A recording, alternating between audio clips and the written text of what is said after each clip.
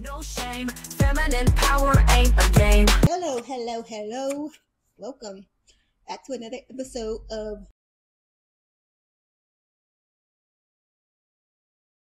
Today we're going to do some self-care on air, on live. We're doing some self-care. We're going to show and tell about some self-care that we just did. And today my self-care was in the form of shopping. So we're going to do a little show and tell. So stick with me. This is very unconventional, but we're going to do an episode on self-care, and we're going to give you a live example, on-air example of what is the result of my self-care. All right, so stick with me. We're going to start. So we're going to start off with the stuff I bought from Amazon. And I've been on a 7-month no-buy journey for essentialism and just buying what's necessary, not anything that's needed. But I had a hiccup. My birthday came around and I started buying things. I had made a choice that buying stuff would not be a source of self-care for me because of how often and frequent I did it. But I didn't do it for 7 months, and I bought a bunch of stuff during my birthday time as an excuse that it's my birthday, but that's really not an excuse. If your self-care practice or thing you do to unwind and stuff is not healthy for you, don't participate in it too much if it's not going to bring about the positive effects that we're trying to get. But not shopping for 7 months and doing it that this time where I've been shopping a little bit has made me feel a lot better, But I know that I gotta return back to my vow of no shopping before it gets out of control. So right now I'm gonna show you the stuff I got off of Amazon. Now, I've disciplined myself to be able to just buy the necessary things.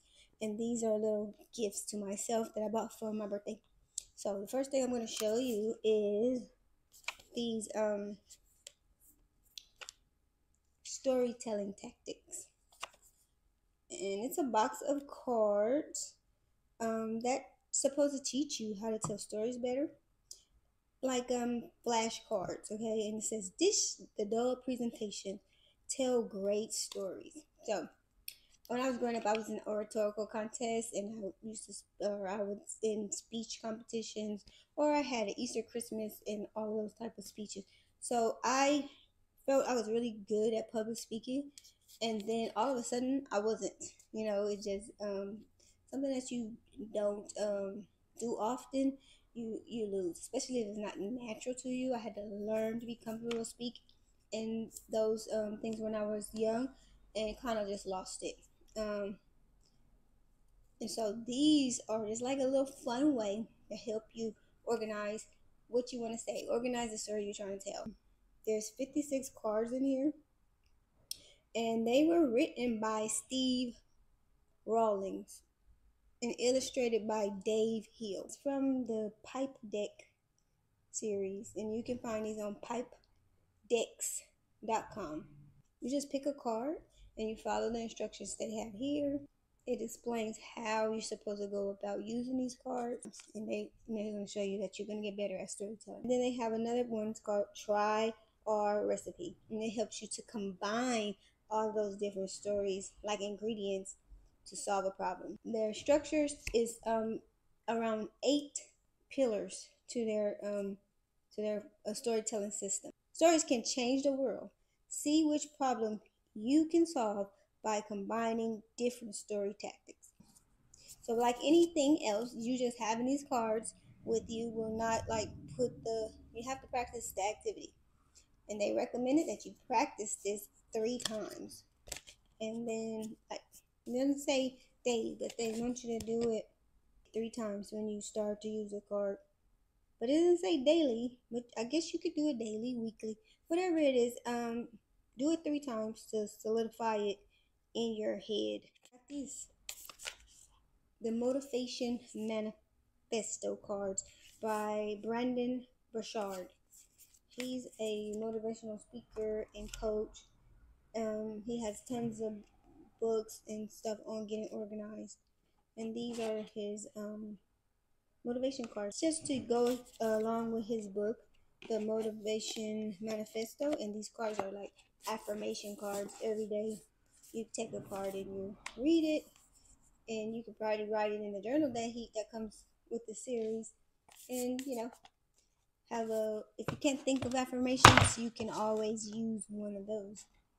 Then we also have the book, Motivation Manifesto, and this is 9 declarations to claim your personal power, also by Brandon Bouchard, and it's the #1 bestseller author. He's the #1 New York bestselling author, New York Times bestselling author. It gives you the 9 declarations to claim your personal power, and I plan to read it, kind of help you get organized. So it's about getting your life together. Get it together. It has 9 declarations to claim your personal power. This is the planner, but this is a different series. It's the High Performance Planner. So this planner is for people who can't get right, that need some more organization in their life. That productivity seems to go outside the window sometimes. When people see me, they say, "Oh, you're very organized, you're very productive." I don't feel it. I feel disorganized if anything is not the way I was able to do the things I was supposed to do.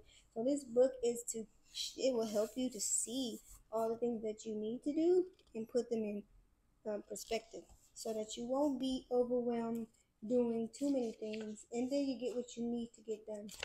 So every day you're going to follow these prompts. Every morning you make your plan. Every evening you execute your plan and say how well it went, so you can get prepared for the next day. And that's the planner. This planner is for 60 days, and these things are not like really cheap, but they weren't so bad. They weren't over $50 or anything like that. But this could be expensive if you want to use it for the whole year. You will have to buy 6 of them in a year, because they're for 60 days. But it's good and sturdy, and it's big. I like if you like big journals and big writing. You write big. This is good. If you want to carry this around a lot, it may be problematic if you don't have a briefcase or bag that you carry all the time. And then this is the journal to accompany the planner, and it's a prompted journal. It gives you a prompt about what to write every day, and it has it's dotted. So because some people like me, when I journal, I doodle too at the same time, and I write my things in some kind of like pattern or chart or trail, make a maze of it, and that's how I organize my thoughts sometimes. So it'll be more, I guess, doodling or whatever, and then I'll write whatever I wanted to write in the journal. And that is more things for Amazon. I got this. I don't know why I need this, but I was going somewhere that's going to be warm, but I'm never that warm to be having a fan. But this is the neck fan, and the thing is pretty powerful. It works really good. This one is really good. It's a handheld one, and you can charge it, or you can charge up the battery and take it with you. Both of these you can do that, and very convenient, especially if you're having hot flashes or something like that. That might work for you. Okay, so we got that. That is Amazon. That's all we have to use today. And so if you're watching this Shape Your Truth podcast, don't forget to shape your truth out there. You got plenty of it. You got plenty of it to tell. So get it in shape. Get it ready. Get it ready to share with somebody else. And if you are thriving out there with us, we're going to thrive together. Okay? So see you next time. Bye-bye. And I can tell you, I had 3 trips that have totally reset me. It was a great way to self care, a great path I did. We went to Cabo, and then we came back. Then we went to New Orleans, and we came back, and we went to San Jose. So I did a good job this quarter of having a good amount of self-care, even though I kind of messed up on my no-buy year, but it's okay. We are making great strides toward that. That helped me, feel a little bit better. Feel like I was doing something. On all 3 of those trips, I met some really good people, really kind people, and it was a good time. And it kind of helped me see that there's still kindness in the world. It's not always rough. You can find calm. You can find calm wherever you are. There's other people looking for the same thing. So that is all we have today. So this is my self-care practice. What have you done for your self-care? Okay, what you doing? What we gonna do? I did a little retail therapy, and I bought me some hats. I bought me some room spray. I bought me a fan. I bought some clothes. I bought some makeup. I bought a bag, and I bought some little keepsakes. These are the things that I like. What do you like when you have experience your self-care? What is it that you do? Are you doing self-care regularly? Because you need to. You need to. It doesn't have to be this. It doesn't have to be spending money, but you need to set aside a time to do some self-care. Now, you can have a self-care practice that you do every day or every week, but you need to be intentional about having a day where you are doing a self-care activity every month, and you're going to thank yourself later. You're going to really thank yourself, because when you're not doing those things and all the chaos comes and more things get put on your plate, it's going to overwhelm you, okay?